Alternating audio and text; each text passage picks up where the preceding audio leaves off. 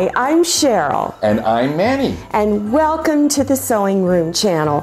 I'm going to demonstrate how to make this pretty Christmas toaster cover.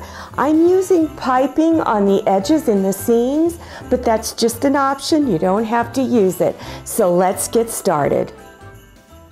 You will need the following supplies: fabric for the outside, 1/2 yard, lining for the inside, 1/2 yard, cotton batting. Make sure whatever package you buy your cotton batting in, that it covers an area that's at least 18 inches by 42 inches. Binding. You will need a strip of fabric that's 2.5 inches wide by 24, or you can buy your own bias tape to use, and if you do that, you will need 1 package. Piping is also an option, and you would need 1 package. These measurements should fit a standard toaster, but always make sure you measure your toaster before cutting into your fabric. So for the front or outside fabric, you're going to cut 2 pieces 11.5 inches wide by 9.5 inches high, and 1 piece 7 inches wide by 27 inches long. Lining, you'll cut them the same measurement as the fabric for the outside. Cotton batting, 1 7-inch wide by 27-inch long, and then 2 11.5 inch wide by 9.5 inches long. Before you purchase any supplies or cut into any fabric, make sure you measure your toaster. The measurements that I'm giving in this tutorial is roughly for a standard size toaster. Mine is smaller, so I had to make some adjustments. So here's how you would measure your toaster. For the gusset, that's the piece that goes up over the top, you want to measure from the countertop up over any dial or handle on the side, over the top, and back down to the countertop. Then add about 1 inch. Then for the height in the front, for your front and back pieces, measure from the countertop up to the highest point on your toaster. Then add 1 inch, and that would be the height of your toaster cover.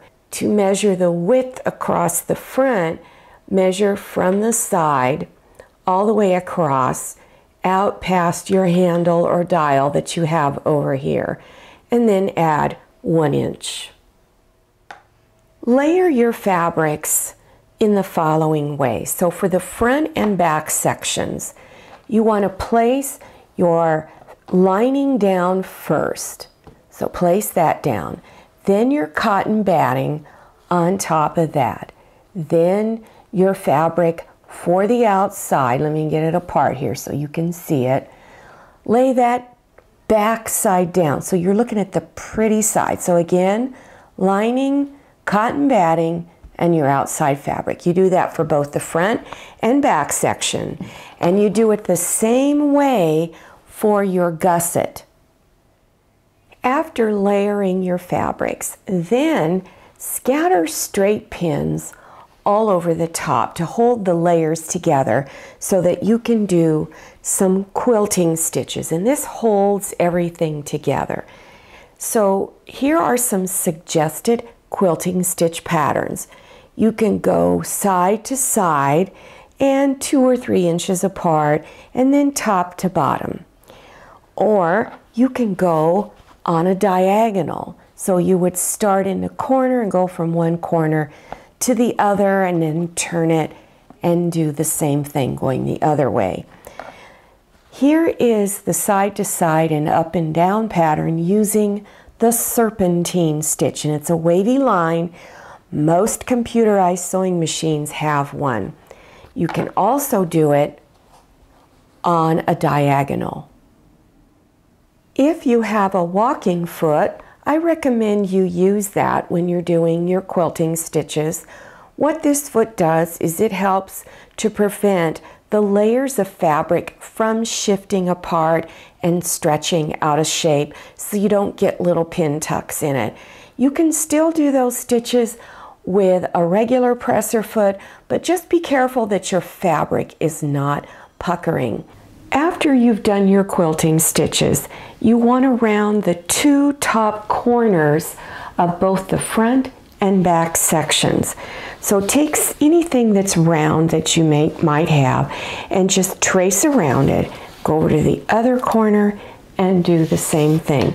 Then with either a rotary cutter or a pair of scissors, just go ahead and trim the two corners off on both the front and back sections.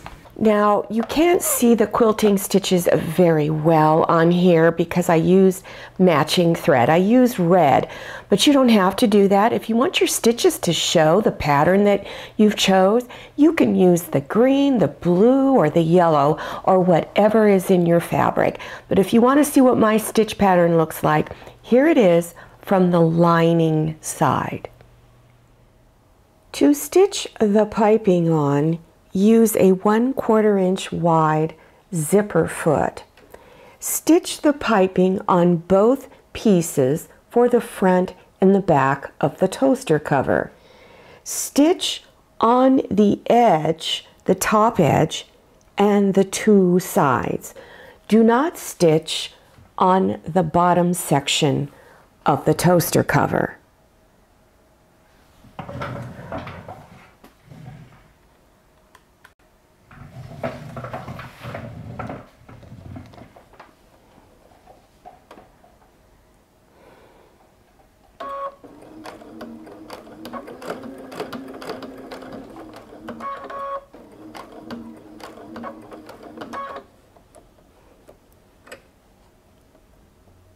As you are stitching, place the edge of the zipper foot on the raw edge and stitch slowly, especially when going around corners, and lining the edge of the piping up as you go.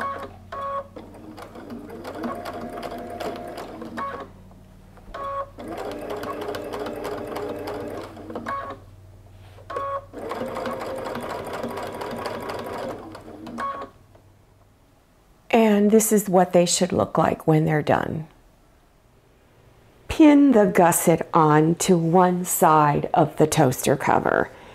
When you're pinning it around the corners, you're going to want your pins a lot closer together and just ease that fabric in around those corners.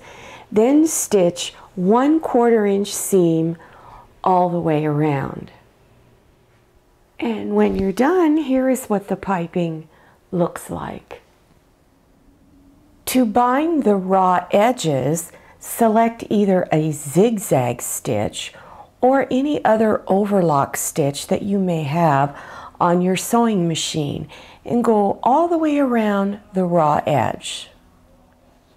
Take your strip of fabric for the binding, fold it in half, and press it the full length of the strip. Place the binding on the inside of the toaster cover and start on one of the side sections, the gusset side section. Take the end of your binding strip and put it a little ways past center.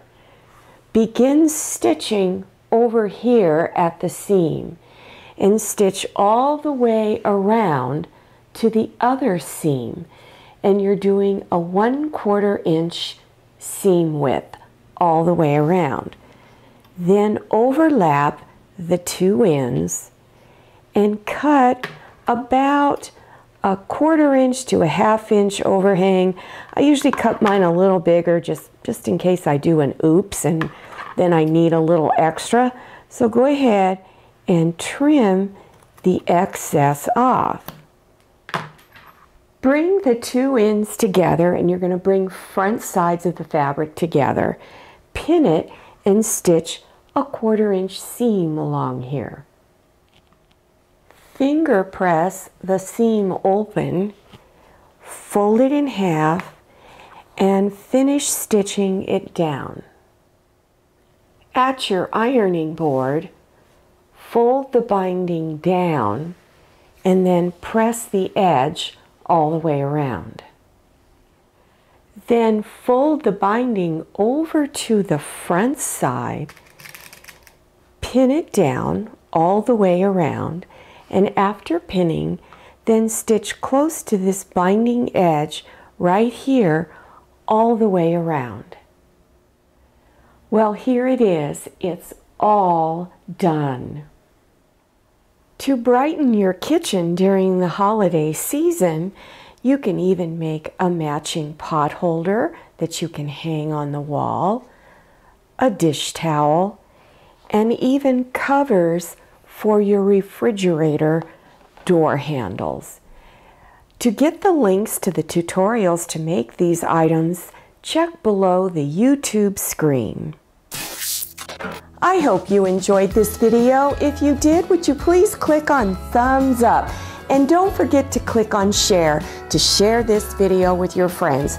And if you haven't subscribed yet, click on that red button down there in the lower right-hand corner of your screen. Click on the little bell and enter your email address so you'll receive notifications about my latest video. I'm Cheryl. This is Manny, my husband, and this is our wonderful little Scotty. Thanks for watching and happy sewing.